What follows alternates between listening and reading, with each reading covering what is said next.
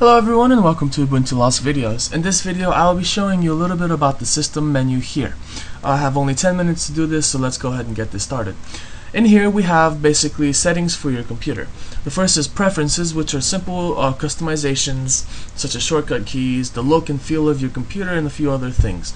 Administration, you need an administrative password. And you have to know a little bit about computers to know what you're doing in here. For the most part, I would not recommend using anything in here because, for example, the disk utility, if you do the wrong thing, you can erase all your files on your computer. So just be safe and don't play in here unless you know what you're doing. For the preferences, let's go ahead and start. About Me is a simple little area where you can put in your information, such as address, email, websites, and stuff like this, and your name. And applications on your computer can use this information, such as OpenOffice can put in your name for a document, and so on. Appearance is just another way to get to the appearance preferences, and again, backgrounds, fonts, visual effects, and so on. Assistive technologies is a simple way to make magnifying glass or the on-screen keyboard or the on-screen reader available to those that need it. Bluetooth is a configuration for your Bluetooth if you have one available. Broadcast preferences basically configure Twitter and other broadcast-like programs. LBUS preferences is to enable characters such as Japanese, Chinese, Greek, and so on. Any character that is not Latin-based, you can basically enable it through here, but I believe Greek is. I don't know. Anyway, keyboard, basically little preferences for your keyboard. You can make your mouse move by the keyboard and so on. Keyboard shortcuts, and here is a very good little thing to show you. You have a set of keyboard shortcuts already made for you, such as volume up, down, etc., or launch media player and so on. But on the very bottom you can make your own. If you do add, let's say I want to make Firefox available from a key. The name is simply the name you want to give it. It can be anything, but the command has to be accurate to the command you would use in the terminal. So you click on apply, then you put in the shortcut you want to do, and now when I press Ctrl F, Firefox will come out and greet me. So that's basically a little customization to get you going faster with the computer. Shortcuts, you know. Next we have the main menu. In here is just a little way to customize the entries in your menu. For instance, we have Firefox web browser. If we go into internet, we click on this, and now we don't have Firefox anymore. And again, we can simply check on that again, and there it is. So you can kind of customize what menus or what applications are available to certain users, so you can kind of keep a little security on it.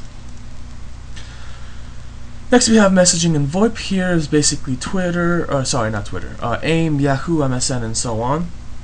It's basically configuring the accounts. Monitors is a good place to go. I'll give you a little example. For instance, right now I only have one monitor available, but once I plug in my external TV to my VGA, okay, once it's plugged in, simply put in detect monitors, and there it is. There's my external basically screen. What I can do is I can same image on all monitors, so basically the same image I see here on the other monitor, or I can extend it by just unchecking this and leaving it as it is. You can also show this in the menu here. You can do rotations, you can do different refresh rates, and different resolutions. Next we have the mouse, and here you can change a few things. One of the biggest things are of course the speed and drag and drop stuff, accessibility as well, but the biggest thing here is for the touchpad on a laptop. You can do two-finger scrolling, so you don't have to go on the very edge of your mouse to scroll. You can also disable it, but if you wanted to do it, just simply put in 2 fingers on your touchpad and you can scroll up and down. And of course you have horizontal scrolling available as well. Next we have network connections, and here you can configure wired connections, wireless, mobile broadband, VPN, DSL. Next we have a network proxy, and here we can basically do a manual proxy to connect to the internet. This is a simple tool for Java after you install Java. Personal file sharing, once you install the needed application, which you can find, or I've already showed you how to do it in the Places video. Once you install it, you can simply click on here to share public files on a network. You can put a password and so on for a certain user or whatever. And you can also share from Bluetooth and receive files from Bluetooth. Next we have power management, simple. Different actions, put the screen or computer to sleep when inactive for a certain time. Laptop lid is closed, you can do certain things. On AC power, then on battery, and then in general, and if you have a notification area for the power applet here. Preferred applications is a simple place to kind of go and make your preferred applications for web browser, mail, and so on if you want to change it up a little bit. Remote desktop is a way to connect to different people's desktops and take control and help them out if you can. For the most part, you can do this simply by enabling this, putting a password so it's secure. I wouldn't recommend leaving this on because it is a security breach for someone to go into your computer if you're not paying attention. But that's basically how you can do it from a network. So right now it's only reachable from the network, local network, and that's the IP address or this name. So you can do this with the desktop viewer and the applications internet remote desktop viewer. Screensaver, simply configure your screensaver, not that big of a deal. Sound, do a little sound configurations, microphone, different applications, the same thing that you can find in this sound preferences area. Startup applications, and here you can set up a customized list of applications to start with the computer. It already has one made already, but you can do it your own. Simply put in the name, then the command, and then a comment to kind of remind you what it is. And then we have Ubuntu One. Here is basically configuring your Ubuntu One online storage. And Windows, basically here is this pertains to this window right here. So we can do different things, roll up if you want to. When you double click on the thing, you can maximize it if it's available. And the Alt, the movement key here, the Alt basically states that when you click or hold Alt and then click somewhere on the window, you can move it around. So you don't have to click up here, you can click anywhere now, as long as you hold the Alt key. And you can change that to the Windows key. And that's it for preferences. And administration, we have a few things. Computer janitor, simply clean up your system. Disk utility, basically to manage a few partitions and drives and such on. Hardware drivers is very useful for those that are having trouble with wireless and so on. Basically, if you've installed Ubuntu on a new computer and something doesn't work, most of the time it's a wireless, you can simply plug into the internet or connect with a cable, then update your computer with the update manager, and after that do the hardware drivers to find any drivers available for your computer. Most of the time, maybe 199% of the time, there will be a driver available for your wireless, so it's a good thing to do that. After this, we have language support. Simply put, different native languages on your system. Log file viewer, a simple debugging tool for checking system log files.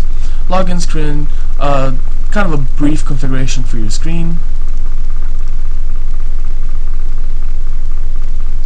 Network tools, a simple set of tools for networking. Pinging, netstat, traceroute, port scan, lookup, finger, and whois. We have printing here, basically the ability to send or add printers or use as default for printers, and a few configurations here and there about drivers and so. Software sources, and here you configure what sources to install from online. You can add your own as well if you know how. Startup disk creator. Basically you can create a USB stick that you can boot into Ubuntu. Just basically put in the USB in, click on the device through this little menu here. You can even make your own. You can pick an ISO, you can do Linux Mint or any other Linux sort of Debian for us ISO. And you can kind of make a startup disk so you can basically plug in the USB in any computer and you can use Ubuntu. Synaptic Package Manager, and here is it's basically a installation method just like the Software Center, except it's a lot more difficult to use for regular users. It has a lot more variety as well. System Monitor, simple as a task manager in Windows. Simply we have processes, you can kill or end processes. Resources, check your computer, how it's working, and file system, how much space you have in different pieces of your computer.